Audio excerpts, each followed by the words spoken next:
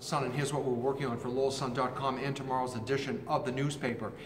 Reporter Rick Sobey is in Billerica today at the First Congregational Church. He's reporting on a Martin Luther King Day Jr. event, but he's going to take it just a little step further. He's going to gather some reaction to the fight on Twitter sphere between President-elect Donald Trump and Representative John Lewis, the civil rights icon, whom Trump criticized over the weekend. Speaking of Trump, he says he's got a plan to replace the Affordable Care Act, which has provided health care to millions of Americans.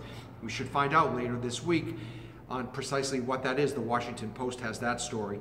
Grant Welker is out with a story about developer Dave Daley's plan to build not a skyscraper, but a 12-story luxury condominium on East Merrimack Street in Lowell. What's interesting about that is Daley originally proposed it for 7 stories. Now it's 12, so maybe there's a big demand for that kind of development. If you see anything happening out there, as usual, please let us know at news@lowellsun.com.